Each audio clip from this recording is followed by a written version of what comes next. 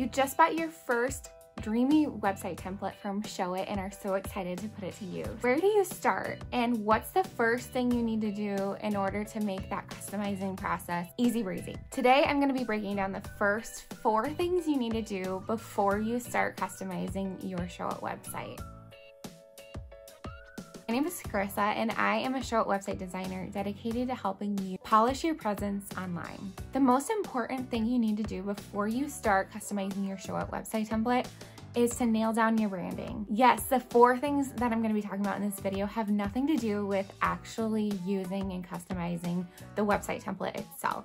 When your website starts from a really strong foundation with your brand, that's where it can really break through the noise and stand out in this saturated industry that you're in. Now, the first thing you need to do is determine your colors. I like to have 8 colors, and while that might kind of sound like a lot to start with, let me break down my strategy for this. You'll want to consider the 4 elements of a really strong color palette.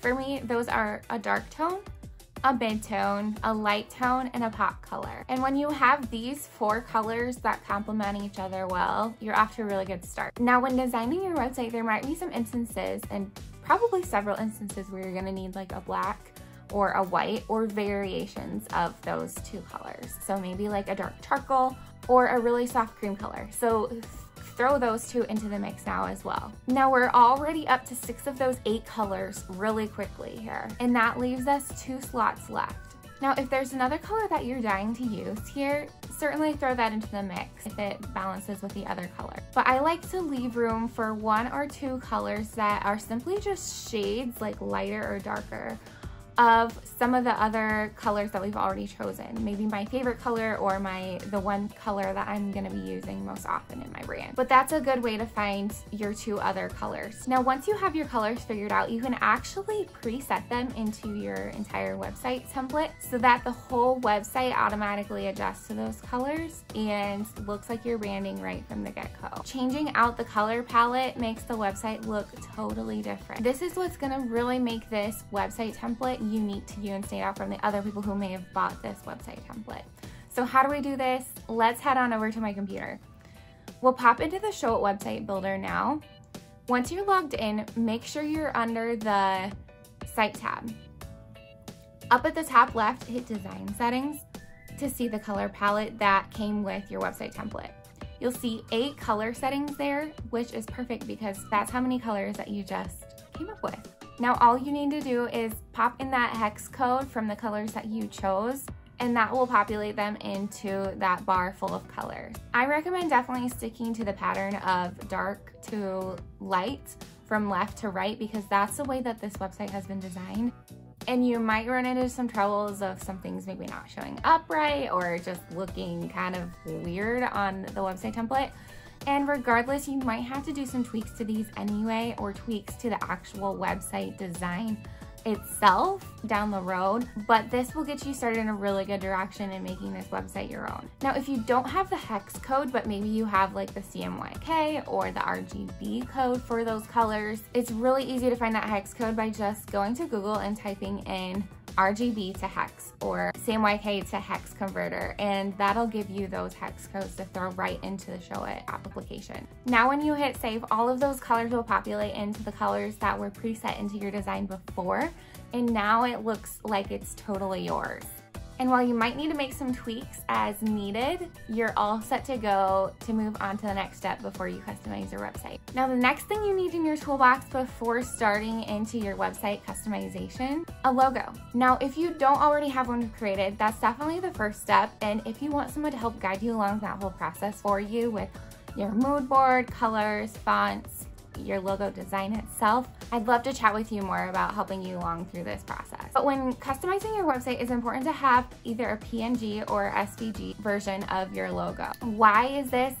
It's because those versions will have a transparent background so that when you place that logo on your website and you're putting it over a different color or maybe a photo, that doesn't have that sometimes tacky looking white box surrounding your logo. See what happens when I put this JPEG version of my logo here in the footer of my website? It shows with that white background box around the logo. Again, can appear a little bit tacky, and we want a polished website, right? Now, another thing when preparing your logo is making sure that you have a couple different variations of your logo to use on your website. The main ones that I'm talking about are having one logo with like your primary brand colors, another that's all black, and then one that's all white. Now, will you actually use all three? Well, you may, but you may not. But it's definitely nice to have them handy in your toolbox in case one of your logos isn't looking quite right on top of like a color background or an image. Now, once you have that logo all ready, it's time to upload it to Showit. That way it'll be ready to go there for when it comes time to actually customizing your website. So when you log into Showit, you can find your media library at the very top left of the screen. All you need to do is hit upload files on the bottom left, insert all of your logo versions into the program, and then now you're ready to go for when it comes to time to design. Now, a pro tip, upload a favicon version of your logo. Now, what is a favicon anyway? This is a little icon that appears up on the top of your browser in that little tab that shows the name of the website. It's that little pictogram that shows up next to that description. So like when you're on Facebook, that little blue circle with the F inside is Facebook's favicon. So if you want to appear a little bit more legit, it's really nice to have that favicon up there, and it'll make you recognizable when someone has multiple tabs up on their computer and they can remember which one to go back to find your website. Now, just like you have your colors ready before customizing, you want to have your fonts ready as well. Now, of course, you can use the fonts that are uploaded into the design already, but if you have your own brand fonts, you'll want to be sure and put this into the website builder before you start customizing. First of all, if you do choose to use the preloaded fonts that came with the design, make sure you check to see if there's one that you need to purchase first. It is illegal to use a font that you do not have a license for personally. Now, Google Fonts is actually a great resource to find some free fonts that are totally fine for anyone to use. And actually, these are already preloaded into Showit, ready for you to use if you'd like. So there's no need to get a license for those. I'm talking about fonts that designers have created to sell online. So how will you know if you need to buy the fonts? Check the product description of the template that you purchased. It should say there. And if in doubt, just go ahead and reach out to the designer that you purchased the website template from, and they should be able to tell you and show you a link to where you can actually purchase that font from. Font designers will and really do come after people who are using fonts illegally. So it's really something that you need to check on before using it in your website. Now, when you go to add that font, you'll go into your Showit account and again, go to your design settings on the top left under the site tab. Hit the fonts tab. You'll see all of your templates preloaded fonts there on the right. These are the ones that are already being used in the template. Now, if you want to add a font from Google Fonts, you could just choose the font here on the left, change the style of it, such as bold or italic, and then you'll want to add whatever styles you might need in your design. So just go ahead and add those there. Now, you can't really easily see which font looks like what. So if you want to be able to see those ahead of time and pick them all out and then add them in your Showit account, you can just hit this Google Fonts button here and check them all out on their website.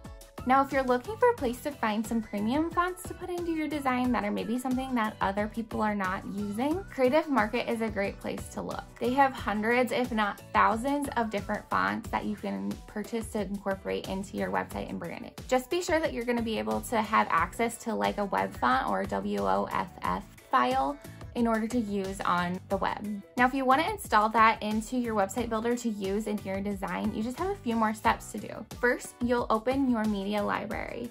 Hit uploads and choose that WOFF version of the font that you want to add. Once it's in your library, you can head back over to your font settings. On the left, you'll see the option for adding custom fonts. As you click on the drop-down, you should be able to find the file name of the font that you just uploaded.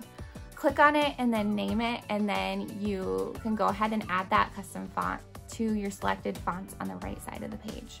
The list here on the right is now all of the fonts that you're going to have access to when you're customizing your website. Just like you had the color settings that will adjust globally to all of the different colors on your website, now you have fonts that are going to be able to do the same thing. Now let's head back over to the Site Style tab in order to do this.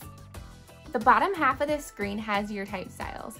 These are preset styling options so that basically all of your paragraph text looks the same anywhere you have it on your website. And like all of your titles will have the same styling settings and so on.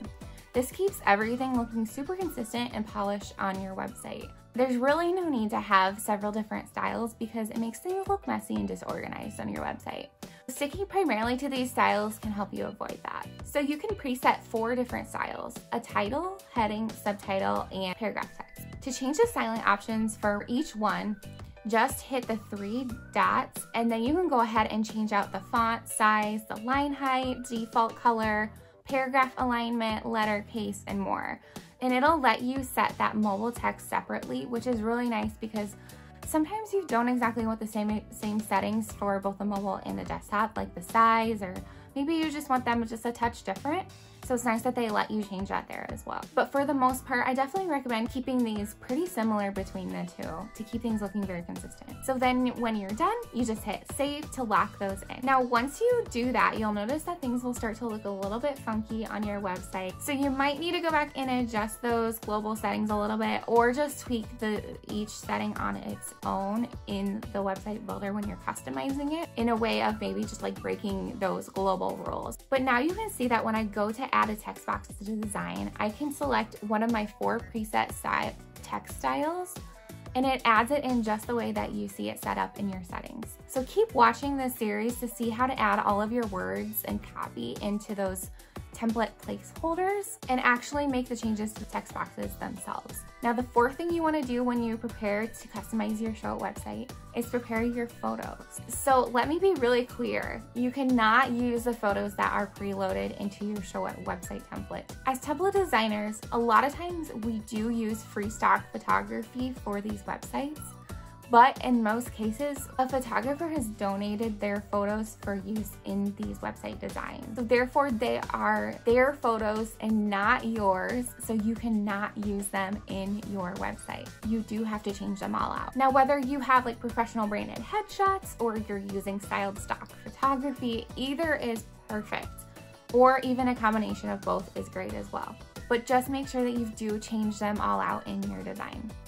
So how do we add these into your website builder? Actually the same way that you added in your logos before, through the media library. So again, on the left, you'll be able to open up your media library and just hit upload at the very bottom. Then you can just upload all of your photos into your media library to have them there and ready to go when you actually want to go ahead and insert them into your website template. So again, before you start customizing your Showit website, you'll want to have all of your colors selected and inputted. You want to have your logos created and uploaded into the program. You want to have your fonts selected and preset in your settings. And you want to have all of your photos added to your media library. With all of these things taken care of, you're locked and loaded to start designing your website. Now, if you want a rundown on where all of the settings are found in Showit and how to start navigating around customizing your website, be sure to click that next video on your screen and I'll see you there.